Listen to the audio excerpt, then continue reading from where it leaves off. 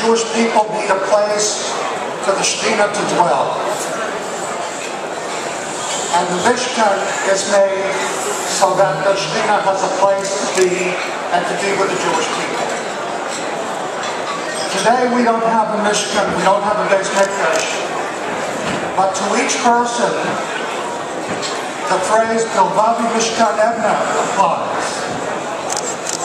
In order to be worthy of being close to the Shekhinah, we have mitzvahs. Levi Yitzchak of Berdichev said that the word truma is connected to the verb laharim, to raise up. And by doing mitzvahs, we are elevated. This is an organization which was founded by people who were very pure of heart and wanted to make it possible to help others.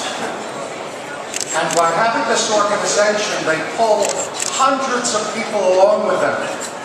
Not everybody is a tzaddik. Not everybody is on such a high madrega. But everyone who comes along and does good deeds is elevated and becomes worthy of the Shekhinah. So in this spirit, I'm very, very pleased to be a part of Ephraim, and I thank you all.